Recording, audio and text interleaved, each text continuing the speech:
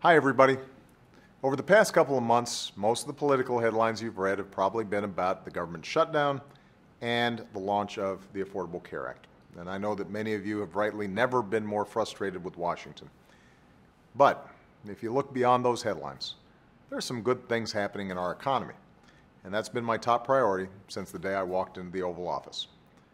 After decades in which the middle class was working harder and harder just to keep up, and a punishing recession that made it worse, we made the tough choices required not just to recover from the crisis, but to rebuild on a new foundation for stronger, more durable economic growth. 5 years later, we fought our way back. Our businesses have created 7.8 million new jobs in the past 44 months. Another 200,000 Americans went back to work last month. The American auto industry has come roaring back with more than 350,000 new jobs. Jobs churning out and selling the high-tech, fuel-efficient cars the world wants to buy. And they're leading the charge in a manufacturing sector that has added jobs for the first time since the 1990s. A big reason why our businesses sell more goods and services made in America than ever before. We decided to reverse our addiction to foreign oil, and today we generate more renewable energy than ever, more natural gas than anybody. And for the first time in nearly 20 years, America now produces more oil than we buy from other countries.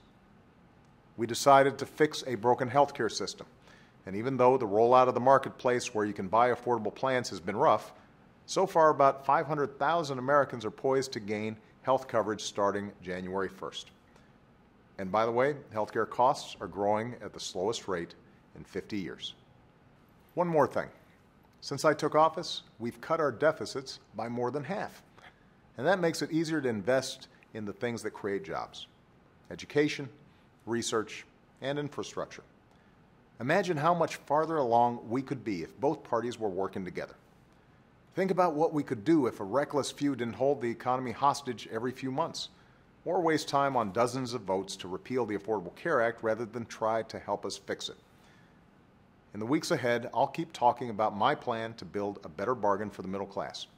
Good jobs, a good education, a chance to buy a home, save, and retire.